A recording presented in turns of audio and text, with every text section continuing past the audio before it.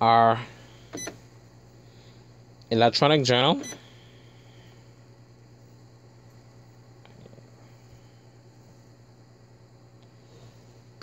Once we select electronic journal, we can select it by date or all. So I'm going to hit enter for date, and we're going to use today's date, the end time, 24-hour sequence. And this is our electronic journal. We can scroll through it and look at all our transactions for today. Or we can print it. And every transaction that has been entered for today will be printed out.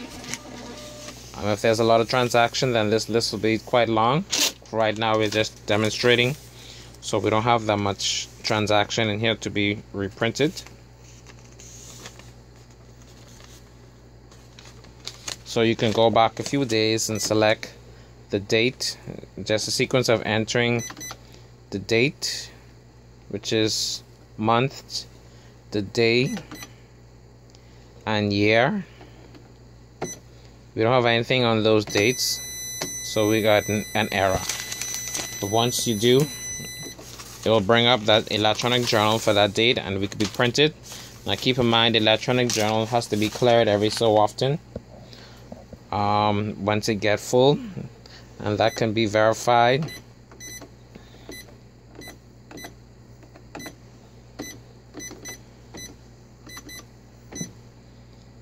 by hitting the quantity button, which shows you how many space is available for the electronic journal. Once that number gets down to 2030, we know that electronic journal has to be cleared.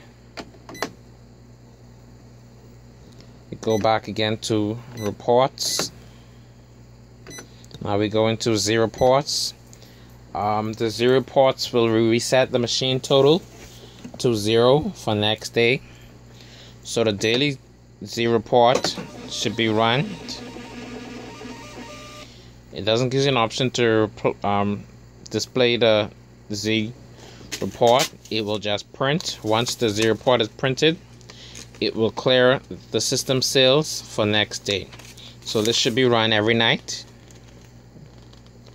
and it gives you your department total for the day, the cash and drawer,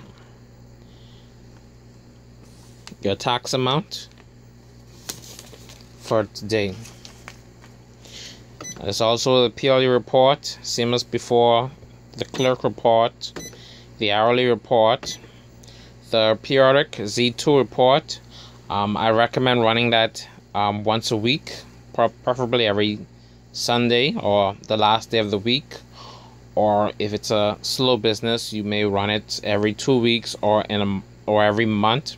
So you get a sales for that week, or complete sales for that 2 weeks, or complete sales for that month, depending on, I guess, if you want to get your tax or VAT record for that week. You can use the periodic Z2 report for that. Under the Z report, you have that option to clear the journal. Once you clear the journal, it will erase the journal, and you'll start from 0. So keep in mind, you may want to print your journals off, I guess, regularly, so that you have your own copy of each transactions you made for that day on record. We hit escape to clear. The batch report, that's normally for credit card machine. That doesn't apply to this machine because there's no attached credit card machine. Not to worry about the EFT report also. That's a feature we probably won't be using.